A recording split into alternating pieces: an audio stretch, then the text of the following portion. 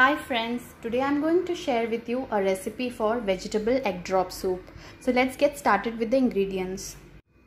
1 cup of cabbage finely chopped, half cup of potato finely chopped, 1 carrot finely chopped, 2 green chillies finely chopped, half cup of green peas, 1 teaspoon of black pepper powder, 1 teaspoon of salt, 2 teaspoon of corn flour, 1 egg.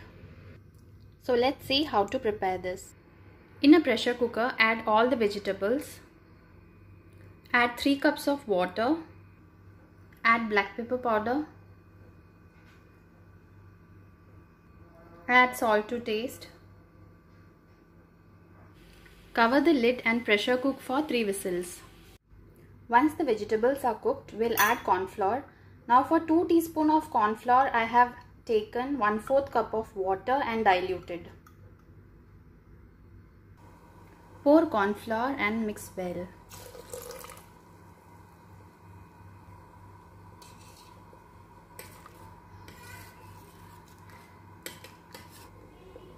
Add egg and stir well.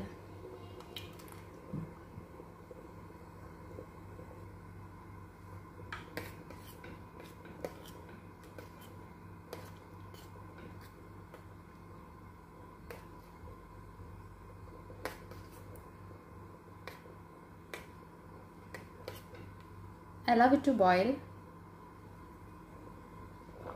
Add little more salt and mix well. Our soup is ready. Serve it hot, and if you like my video, please like, share and subscribe. Thanks for watching.